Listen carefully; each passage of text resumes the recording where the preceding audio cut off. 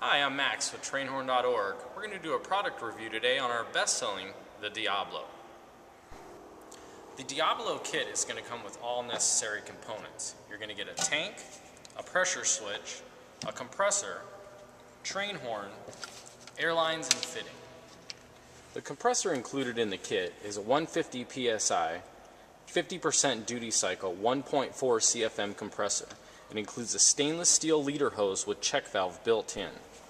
The Diablo horn is a 16-inch overall length chrome ABS 3-trumpet system, reaching a 180 dB rating. The 5-gallon tank included with the kit is going to have 5 ports. One of the ports will be a plug. This port will be a pressure switch. The pressure switch is going to turn the compressor on and off as the tank needs to be filled. This port will go to the compressor. This is where the air will fill the tank. On the bottom of the tank is a check valve release.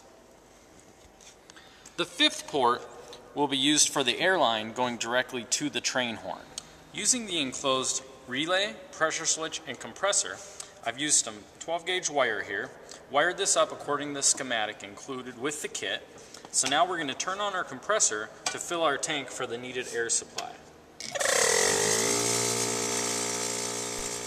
Now with the air supply loaded, we're going to hook up the horn to your standard horn switch.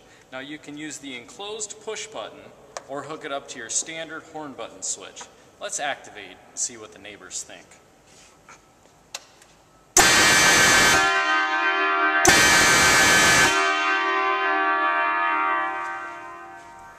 Thanks for tuning in to the product review from trainhorn.org on the Diablo horn system. Please leave any comments you have below.